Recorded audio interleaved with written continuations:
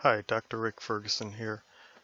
This short video will demonstrate how to align a mandibular optical scan and a maxillary optical scan into the Blue Sky software.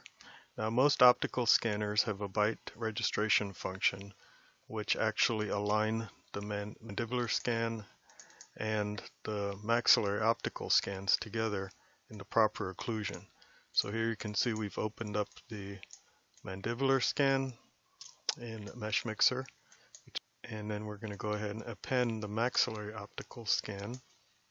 Go ahead and align. You can see that the byte registration is aligned for these two scans in proper occlusion. So our goal here is to take this maxillary optical scan, bring it into Blue Sky software, align it to the CBCT. Now that would mean that the mandibular optical scan now won't be in the proper alignment if we bring that into Blue Sky Bio, but there's an easy function in Blue Sky that will allow us to quickly fix that. So we're going to go ahead and close out Mesh Mixer, and we're going to bring our maxillary optical scan into Blue Sky software. And of course the default alignment in Blue Sky is a tooth alignment, so we're going to go ahead and align this maxillary optical scan to the CBCT image, which you see here in the panoramic view. And we do this by basically just clicking on the teeth to match up the teeth.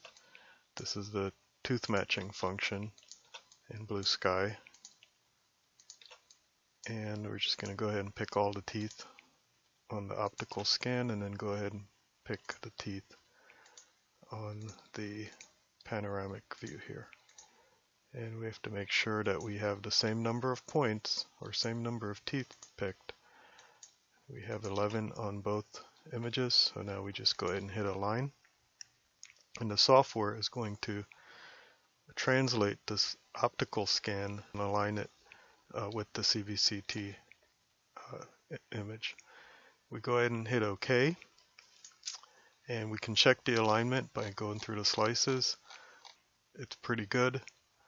So we're going to go ahead and now turn off our CBCT image or bone scan, and I actually had an implant plan here, so I'm just going to go ahead and hide that for now.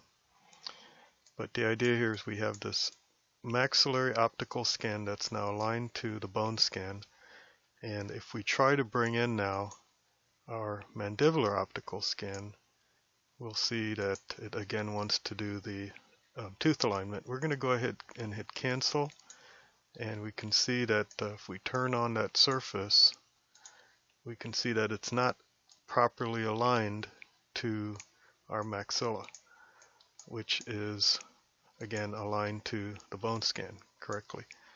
So there's a quick way to fix this, and I'm going to actually go ahead and leave that mandibular optical scan just so you can see the difference. I'll go ahead and bring in the same scan again a second time, and again hit cancel. So now we have a total of 3 scans, or 1 maxillary and 2 mandibular optical scans. I'm going to go ahead and change the color on this one to red, and you can see that we should have all 3 of those in now. You can turn that off. You can see that the red one overlays the yellow one, but they're identical and they're in the same position. So what we're going to do is take the yellow image, the mandibular optical scan, one of them, and we're going to go to the model manipulation tab. And we can choose align to model. Make sure we have the proper model that we want to align. We can click align to model.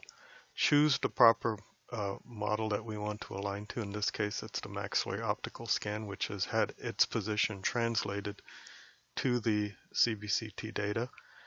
And then we make sure that the align using points box is not checked, and hit OK. And you can see very quickly and easily we have aligned the second mandibular optical scan, which is the same as the first one, but we brought it in a second time to show how quickly and easy it is to align the two. images, the maxilla and the mandible, in the proper occlusion, which was scanned with the optical scanner. And I left the red one there so you can see the difference in the two images. Let's go ahead and now we can actually turn off this one. We're not going to use it. We'll actually delete it. But now we're able to go ahead and plan our implant in this case. And in this case, we had actually went ahead and did a digital wax up for the prosthetics.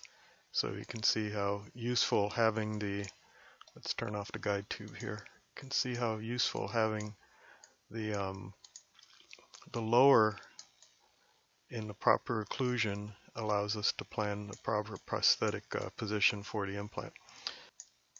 We're going to actually do a veneer over here on tooth number 7 to restore this patient who has a peg lateral there. So I hope this video was helpful in demonstrating how to quickly align the upper and lower optical scans into the proper alignment with the original bite registration taken by the optical scanner.